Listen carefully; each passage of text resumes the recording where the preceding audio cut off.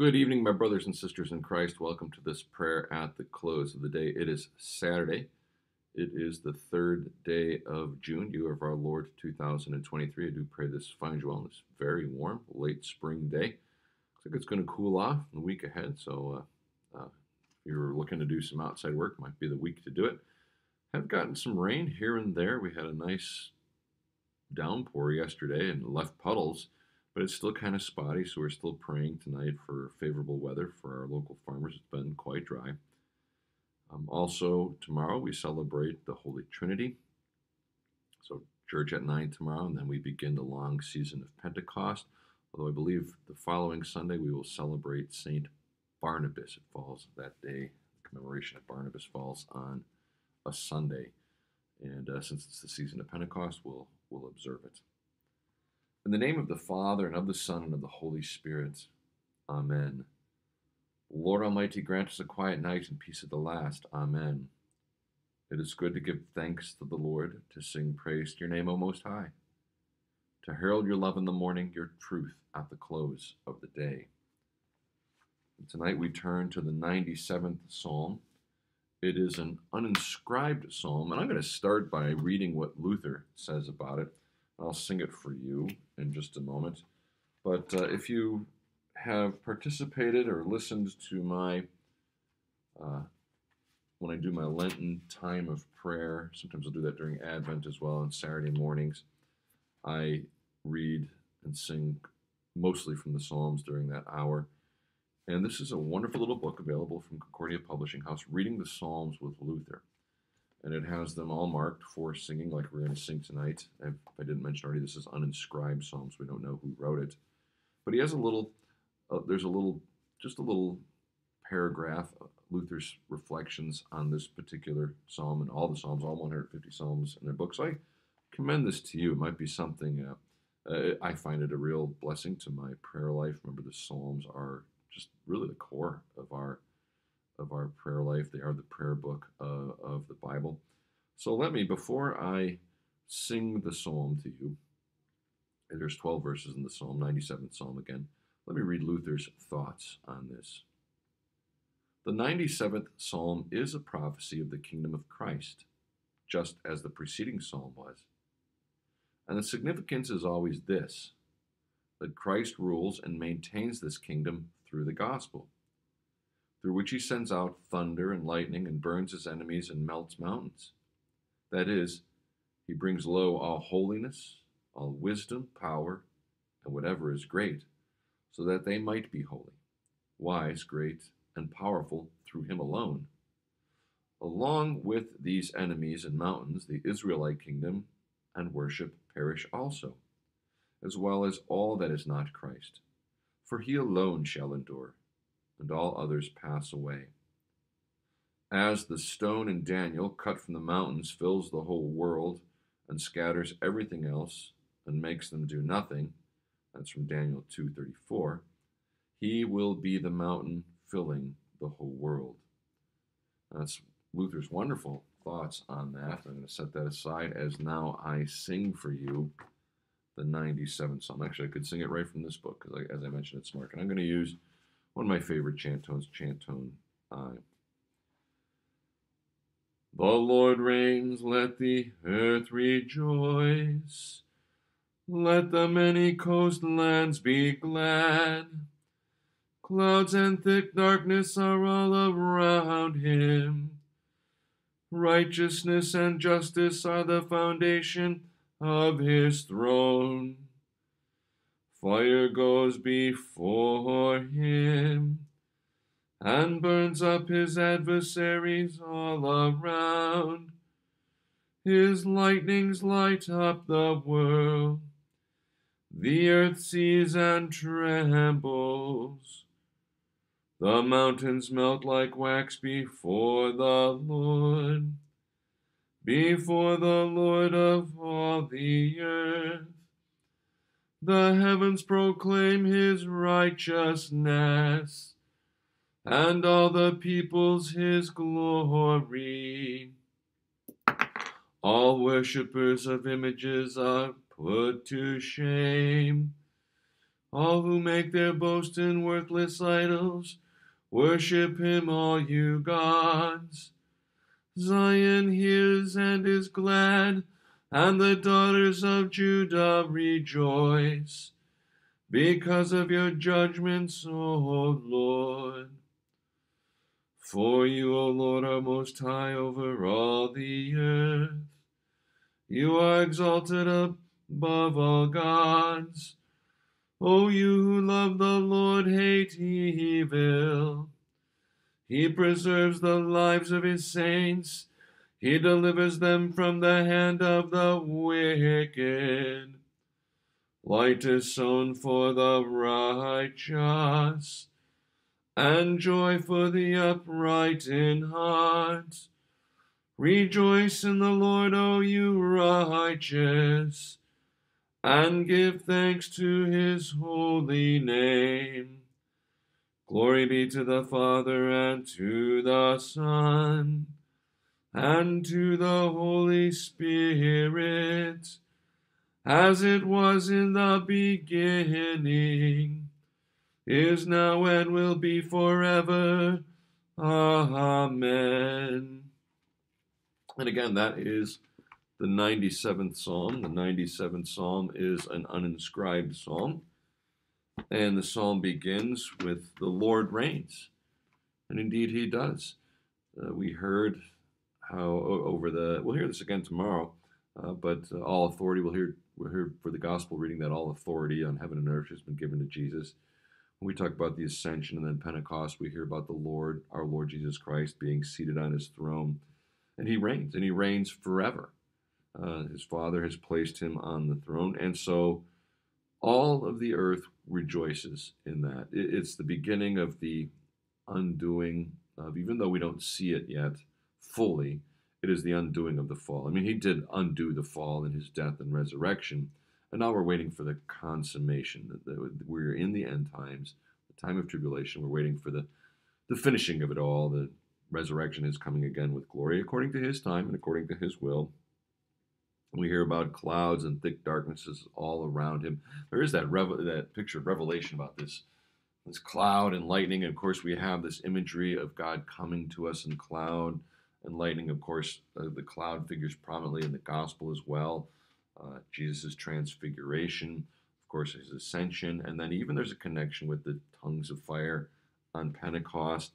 But creation as well proclaims the glory of God. And I mentioned this a few nights ago, and it's important to keep this in mind as we read the Psalms.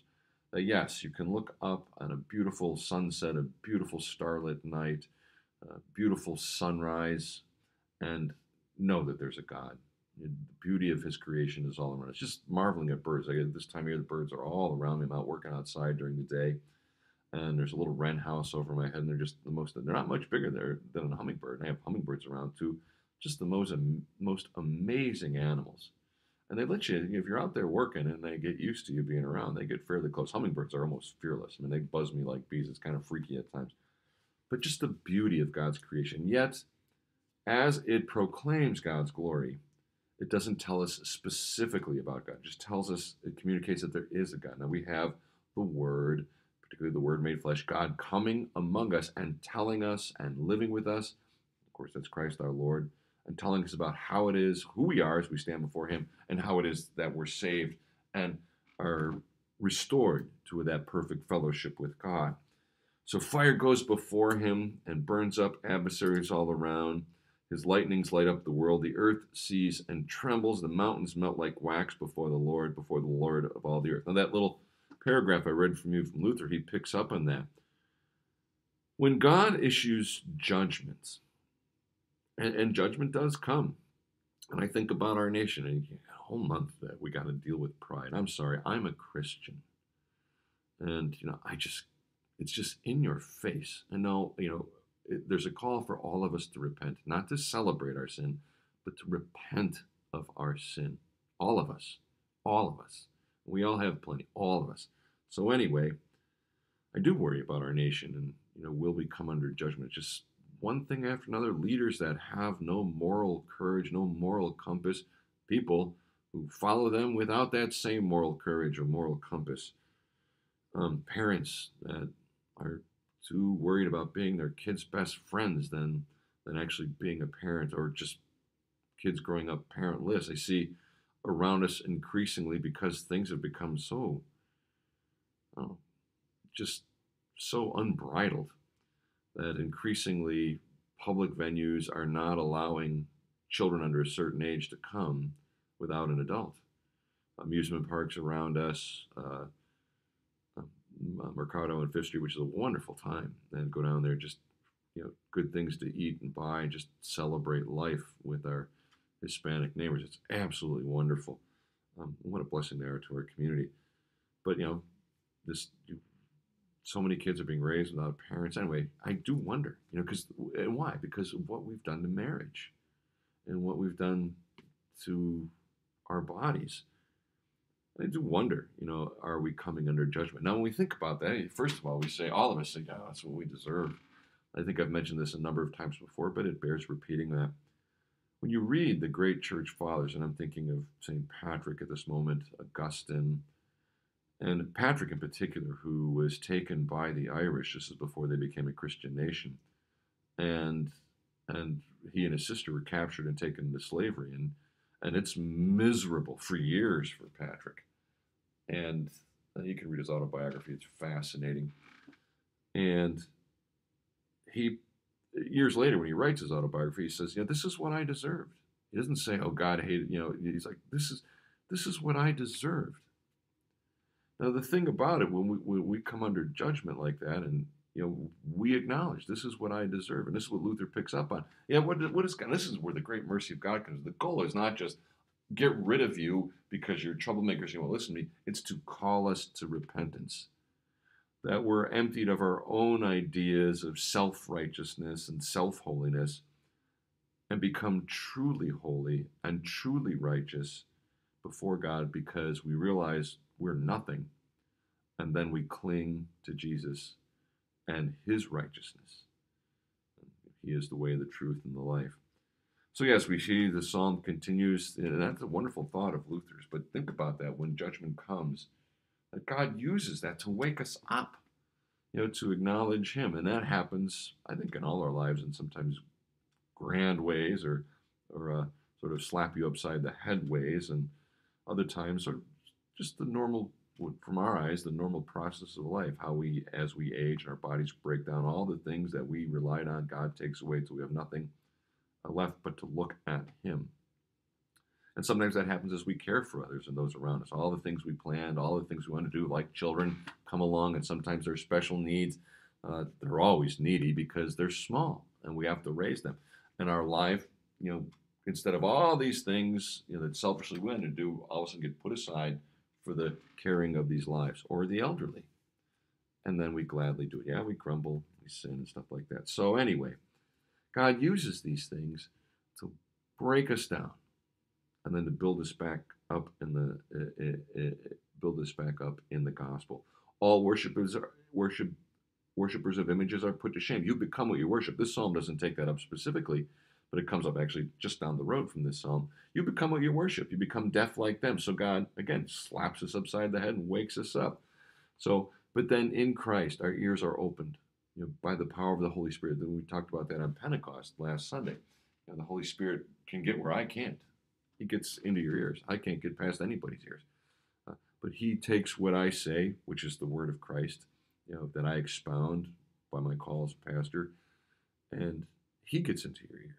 Plus the reading of the word, the singing of the word, everything that happens in the divine service. Light is sown for the righteous as the psalm comes to an end, and joy for the upright in heart. That's a wonderful juxtaposition of light, dark. And John, the Holy Gospel according to St. John, really, really, really emphasizes that theme, that Christ is the light that comes into the world, and the darkness can't overcome it. So we have the light of Christ that shines upon us. So light is sown for the righteous, and joy for the upright in heart. Rejoice in the Lord, O you righteous. We're righteous. Why? Because we've been washed with the blood of Christ, and give thanks to his holy name. Beautiful how this psalm, as it points us to creation, just narrows it down and says, Christ. Christ. Let's confess our faith now using the words of the Apostles' Creed. I believe in God, the Father Almighty, maker of heaven and earth, and in Jesus Christ, his only Son, our Lord, who was conceived by the Holy Spirit, born of the Virgin Mary, suffered under Pontius Pilate, was crucified, died, and was buried. He descended into hell. The third day he rose again from the dead. He ascended into heaven and sits at the right hand of God the Father Almighty. From thence he will come to judge the living and the dead. I believe in the Holy Spirit, the holy Christian Church, the communion of saints, the forgiveness of sins, the resurrection of the body, and the life everlasting. Amen. Lord, now you let your servant go in peace. Your word has been fulfilled. My own eyes have seen the salvation which you have prepared in the sight of every people, a light to reveal you to the nations and the glory of your people Israel. Glory be to the Father, and to the Son, and to the Holy Spirit, as it was in the beginning, is now, and will be forever. Amen. Our Father, who art in heaven, hallowed be thy name. Thy kingdom come, thy will be done on earth as it is in heaven. Give us this day our daily bread, and forgive us our trespasses, as we forgive those who trespass against us. And lead us not into temptation, but deliver us from evil. For thine is the kingdom, and the power, and the glory, forever and ever. Amen. Lord God, Heavenly Father, we pray that we would remain faithful by the power of your word and your Holy Spirit until the very end.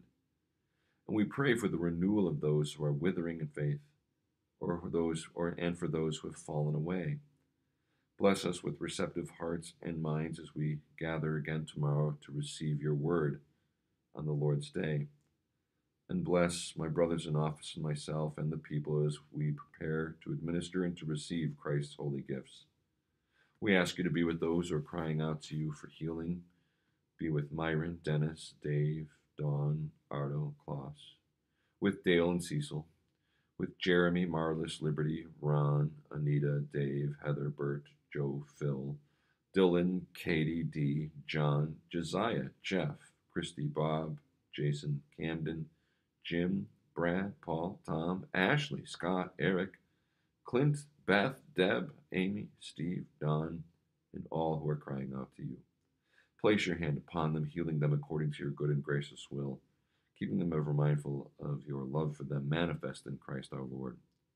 We ask you to send favorable weather, that the farmers around us may be blessed with abundant fruit, that they may be your instruments in feeding us, your people, and our neighbors and our community, and even our world.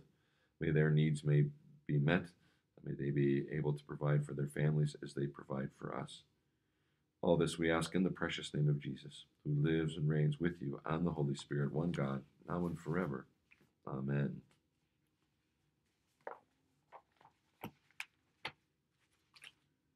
Visit our dwellings, O Lord, and in your great mercy defend us from all perils and dangers of this night.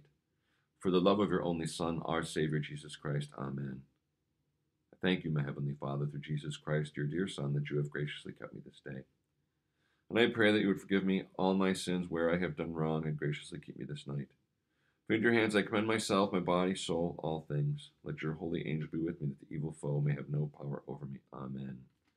Let us bless the Lord. Thanks be to God.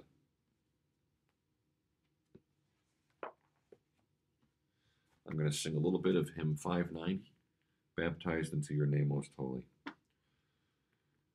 Baptized into your name, most holy, O Father, Son, and Holy Ghost, I claim a place, though weak and lowly, among your saints, your chosen host, buried with Christ and dead to sin. Your spirit now shall live within. All right, that's stanza 1 of 4 of hymn 590, Baptized into your name, most holy. With that, my brothers and sisters, I bid you a blessed rest this evening, and by God's grace, we'll see you tomorrow night. Good night.